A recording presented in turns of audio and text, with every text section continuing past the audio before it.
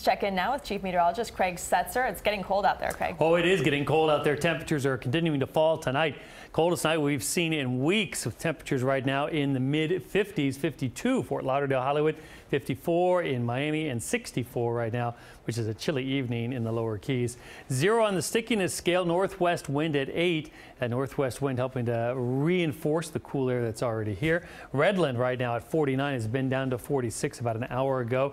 46 right now in Alligator Alley. This is that first big rest stop there as you go west on I-75 in central Broward. 46 degrees, 48 coming in from Coral Springs and Parkland. So temperatures already in the 40s. Everybody else is just about to get into the 40s or hover in the 50s. Miami, one of the warmer readings now, relatively speaking, at 54. But West Kendall about to drop in the 40s.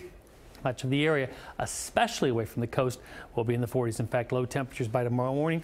I haven't needed to update these. I think we're on track. 46 in Coral Springs, Plantation, maybe a 45 in Parkland, 46 in West, and 47 in western parts of Miramar, and 50 Hollywood, Fort Lauderdale, as well as Oakland Park, of 49, 48 in Deerfield Beach. Miami-Dade pretty much along and west of the Turnpike, 40s, 49 in Miami Gardens, 47.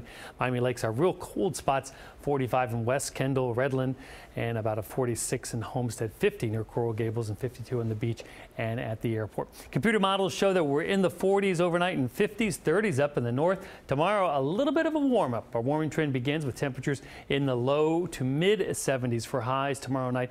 Not as cool, with lows in the 60s and 50s inland, so about 10 degrees cooler, or rather warmer tomorrow night than tonight, and then warmer yet as we go into Thursday. Some 80s on the west coast. Just about the rest of the peninsula should be in the 70s. The pattern's changing, though. This cool air that is over us now for another day or so begins to be replaced by warmer and more humid air on Friday. Some showers.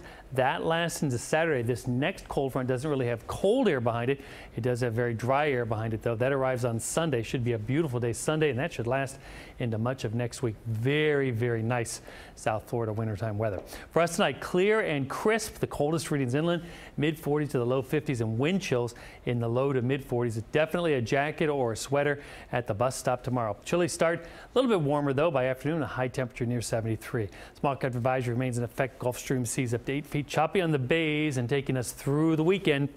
There's your warm-up. Chance for showers and thunderstorms Friday. A chance for showers lingering Saturday, Sunday. That's going to be my pick of the weekday.